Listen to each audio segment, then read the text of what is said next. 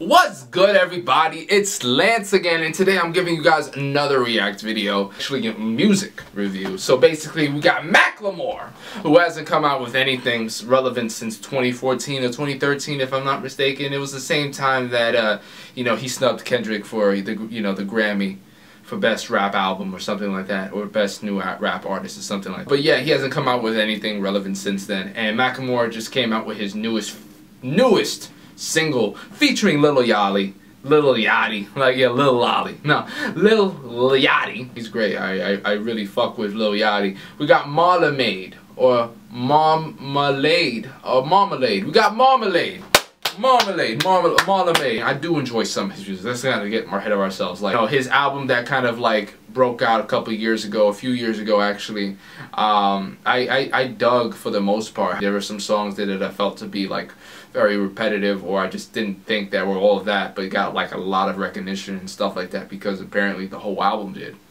But yeah, it was fine. You know what I mean? Like, it got a lot of recognition that year. It made Macklemore relevant to this day. And, Macklemore, I guess, is still making music. I think his last album he did, I'm not sure what the name was. It was very quiet. I know he came out with some singles before that I didn't really listen to. So I'm going to listen to this because, it's featuring Lil Yachty, who's very relevant right now, I think. I'd say, among the new wave of rappers, the mumble rappers and shit like that. So, like, let's hear this shit. Let's put this shit on. Let's review this shit. Obviously not gonna be the whole song, but we'll react to most of it. Come on, let's do this shit. Can't nobody get up in my car today. Backseat feeling like a charter plane. Bitches, the women that moving their bodies. Sunset through numerous palm trees. Followed by the paparazzi. There's little boy in your time.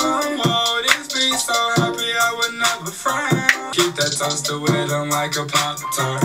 Make her moan and she sound just like Mozart. I turn it up, I need that bass.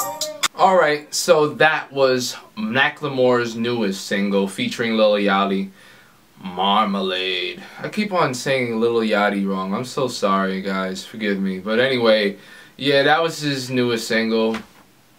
To be honest with you, even though I was jigging to it and shit like that, fucking like moving and just making a clown out of myself, I felt like the song wasn't all that. I don't necessarily think that I'm gonna be hearing this shit a lot. Like, maybe not by choice I'll be hearing it, but like by choice I won't be. Like, I honestly don't think that I'm gonna be putting this on my Spotify rap playlist. I never really thought that Macklemore was like a guy that had the best flow in the world. I mean, like, some of his songs were catchy, but it was mostly because of the chorus and the people he had on the tracks. Not necessarily because of his voice or his delivery or just the way he flows and rhymes his bars, and not necessarily what I would call really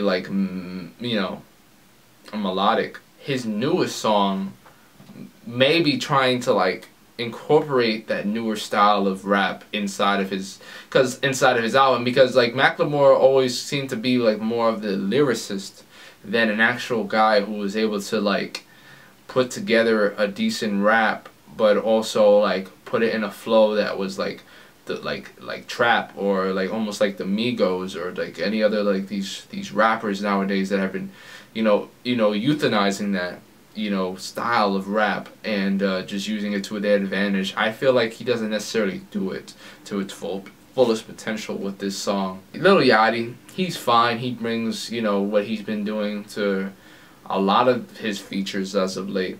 I still think that his best feature, and probably the best feature he'll ever have, is the feature he had on Broccoli with Dram, but that's it.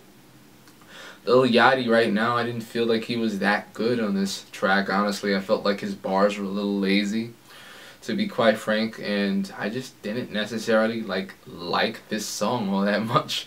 I know you guys were like, well, this guy, this motherfucker was just dancing to it. Yeah, I was dancing to it, but, I just didn't, thinking about it, I just didn't think it was that good of a track, to be honest. I mean, You know, let me know what you guys think about it in the comment section below. Did you guys like it? Did you guys dislike it? Do you think that it's going to be a hit? Do you think it might be a miss?